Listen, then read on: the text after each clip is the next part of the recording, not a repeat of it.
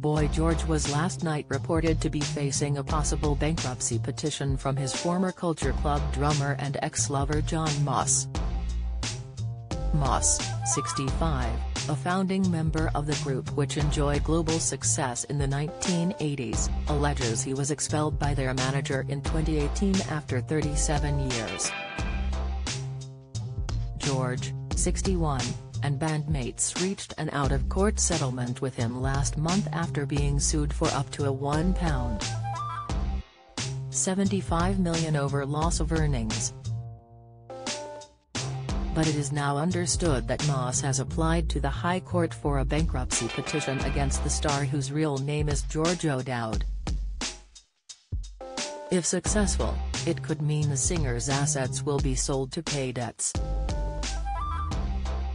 The development is the latest in a legal wrangle centering on alleged loss of earnings.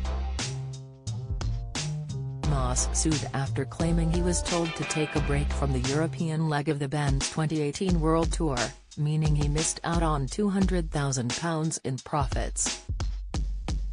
A court order later stated that the group had agreed that a judgment should be made in favour of Moss, meaning they avoided a 6-day trial which had been due to start last month.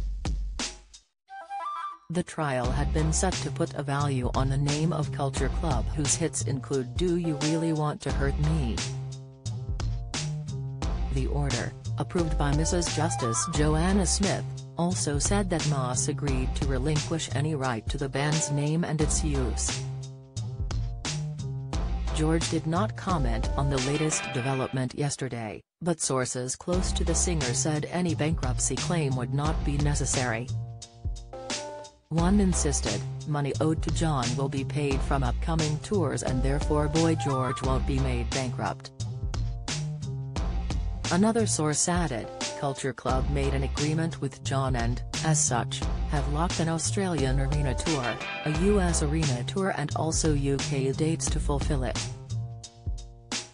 Fortunately, they are successful and clearly willing and able.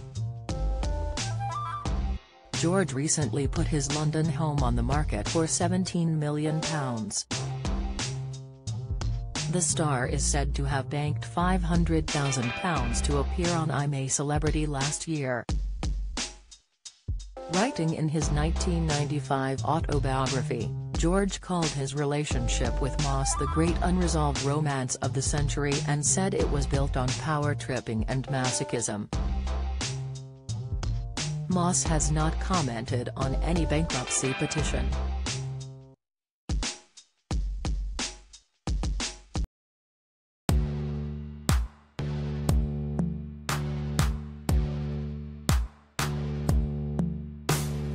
Good.